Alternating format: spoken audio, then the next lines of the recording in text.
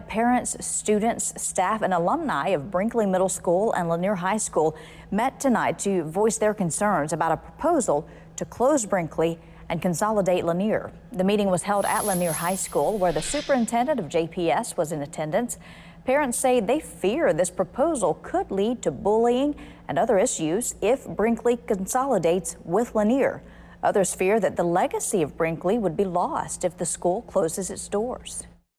Brinkley is one of the 3 black high schools in the city of Jackson.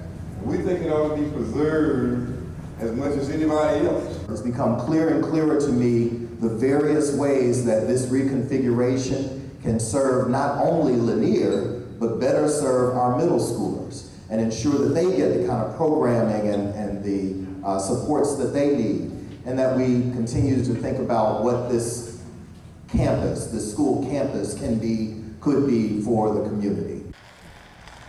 The JPS Board of Trustees are expected to vote on the proposal tomorrow.